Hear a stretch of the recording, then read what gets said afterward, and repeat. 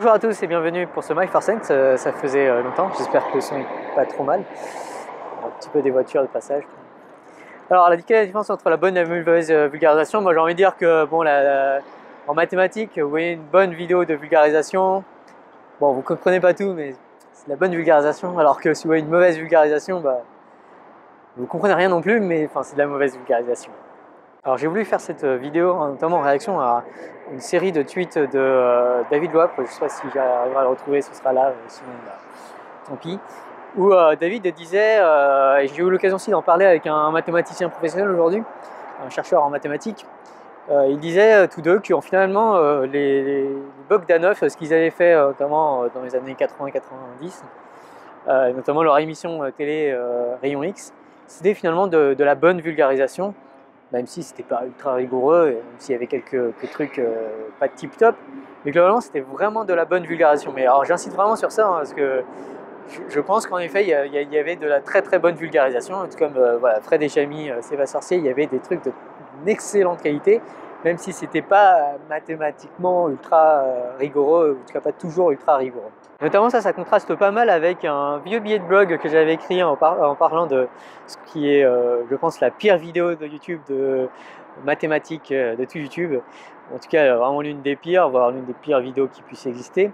Qui est une vidéo relativement scolaire qui parle de la définition de pi. When you're learning about circles, areas, circumference, there's a little symbol that we use in math called pi. It looks similar to this. And what pi is, it represents the numerical value of 22/7 or 3.14.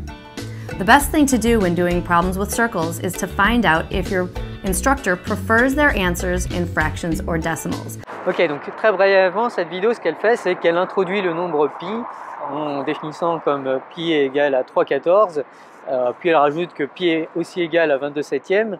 Bon, tout ça c'est faux, c'est en plus deux définitions incohérentes. Donc un élève qui réfléchit un petit peu au sens de trucs et qui tape par exemple sur ses calculatrices 22 divisé par 7, il va voir qu'il n'obtient pas 3,14 et il va être un peu perdu. Donc c'est vraiment pas tip top de ce côté-là, mais ça à la limite c'est pas gênant, quoi. C'est vraiment pas un énorme problème à mon sens. Ce qui est vraiment problématique dans cette vidéo, c'est surtout la phrase où elle dit que pour savoir quand on a un problème de cercle, la première chose qu'il faut faire, c'est essayer de savoir si le professeur préfère qu'on écrive 22/7 ou 3,14. Et ça, c'est extrêmement mauvais parce que déjà, ça rend les maths ultra scolaires, ce qui est globalement une très mauvaise chose parce que si on pense que les maths sont scolaires, on va se renfermer sur les maths de l'école et les maths de l'école sont, voilà, surtout à ce niveau-là et puis jusqu'au niveau lycée et puis même, on peut dire que même après niveau supérieur, voilà, c'est un apprentissage qui est extrêmement scolaire, qui n'enseigne pas du tout l'approche du mathématicien, qui va aller explorer, essayer de comprendre des trucs qu'il ne comprend pas, et qui va du coup inventer de lui-même des concepts qui lui permettent de faciliter sa compréhension du monde. Ça, c'est vraiment faire des mathématiques. Faire des mathématiques, c'est pas essayer d'appliquer un cours qu'on nous a appris et essayer de faire ce que le prof nous a dit de faire. Et du coup, cette relation au prof et le fait que du coup le prof en question fait autorité et une autorité qui n'est pas universelle, ça donne une très mauvaise image des mathématiques. Et la raison pour laquelle c'est vraiment très mal, voire même pas loin d'être scandaleux, c'est le fait que du coup on anéantit complètement la curiosité mathématique des élèves. On a l'impression que du coup les mathématiques c'est juste appliquer des trucs qu'on nous dit de faire, alors que la beauté des mathématiques, tout l'intérêt des mathématiques, c'est au contraire la curiosité, et d'ailleurs cette curiosité, en plus de cela, est vraiment l'ingrédient indispensable pour vous devenir bon en mathématiques. Vous ne deviendrez jamais bon en mathématiques si vous n'avez jamais ressenti cette curiosité mathématique, et ce genre de vidéo détruit cette curiosité mathématique, et en cela, ce sont des vidéos qui, je pense, sont extrêmement néfastes. Et donc tout ça, ça m'amène finalement à ce qui est selon moi la grosse différence entre de la bonne et de la mauvaise vulgarisation, c'est vraiment la réponse à la question « Est-ce que ça suscite la curiosité ?» Alors bien sûr il y a des questions secondaires, il vaut mieux que ce soit des trucs qui sont censés, qui fassent réfléchir et idéalement qui soient pas trop faux mathématiquement. Mais encore une fois, je n'ai vraiment pas envie d'insister sur la justesse mathématique. Vaut mieux que des trucs imprécis, flous, peu rigoureux, mais tant que ça suscite la curiosité et que ça amène les viewers à se poser des questions sur la nature des mathématiques, sur l'utilité des mathématiques et à juste être fasciné par cette discipline, j'ai envie de dire que c'est de l'excellente vulgarisation. Et pour moi, voilà, les 2 meilleures vidéos de vulgarisation mathématique qu'il y a sur tout YouTube, désolé Mickaël, LGJ, ça, vous faites des super vidéos, mais je pense vraiment que les meilleures vidéos sont les vidéos d'une part de Dr Nozman sur le double pendule, et c'est pas du tout parce que j'interviens dedans, c'est parce qu'il a vraiment ce côté enthousiaste et fascinant et fasciné lorsqu'il parle du double pendule. Et on voit bien finalement assez rapidement que les 2 pendules ont une évolution différente. Et rien que ça, moi je trouve ça assez fou de se dire que finalement le chaos dans son mouvement fera que cet objet n'aura presque jamais les mêmes mouvements. Et surtout qu'on ne pourra pas le prédire. Et presque encore mieux, j'ai envie de dire, c'est vraiment ma vidéo de maths qui a finalement le plus d'effet, le plus d'impact sur tout YouTube. C'est une vidéo de Squeezie qui nous dit. Cette vidéo de Squeezie sur la théorie des jeux. Alors oui, il y a des imprécisions, mais cette vidéo, déjà, elle a un impact qu'aucune autre vidéo de tout YouTube en maths, en tout cas francophone, avec laquelle ces autres vidéos peuvent rivaliser, puisque cette vidéo, elle a, je crois, plus de 3 millions de vues maintenant.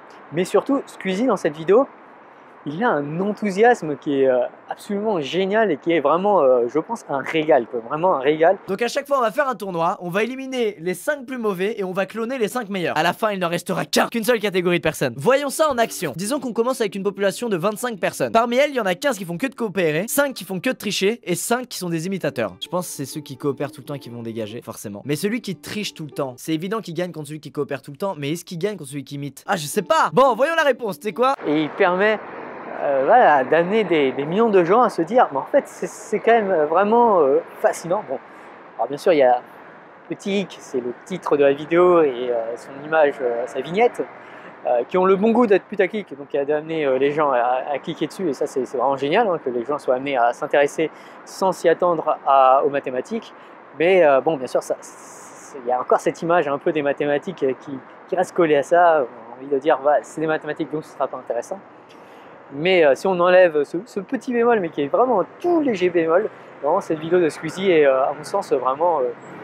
voilà, j'espère qu'un jour j'arriverai à faire une vidéo qui arrive à la cheville de cette vidéo de Squeezie. Et tout ça, ça m'amène à un dernier point que je voulais aborder dans cette vidéo, c'est le fait que, bon bah voilà, forcément les vidéos de Nozman, de Squeezie ou des frères Bogdanov sont pas ce qu'il y a de plus rigoureux en mathématiques. Mais je trouve que lorsque beaucoup de gens dénigrent ces vidéos et disent que c'est mal, c'est mauvais, je trouve que ce genre de réaction vis-à-vis de ces vidéos est incroyablement nuisible, parce qu'elle participe à ce côté très élitiste des mathématiques, à dire que bon, ouais, en gros, ouais, c'est bien joli tout ça, mais c'est pas des vraies mathématiques, c'est pas...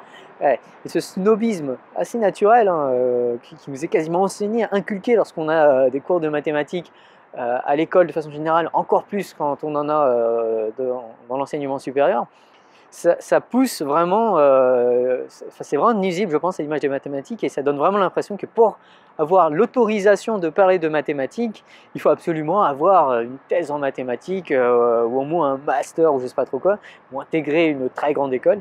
Et c'est incroyablement dommage, parce que du coup, il y a juste une poignée de gens qui font des mathématiques, et de fil en aiguille, ça donne l'impression qu'il faut être un peu timbré, être un peu bizarre pour pouvoir faire des mathématiques.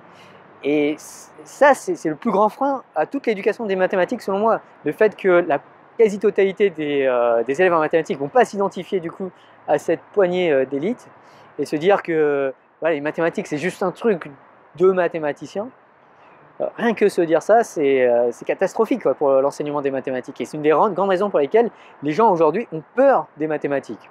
Donc voilà, si je récapitule cette vidéo, parmi les choses à retenir, la première chose, c'est que dire des trucs vrais, en fait, ça suffit pas du tout pour être de la bonne vulgarisation.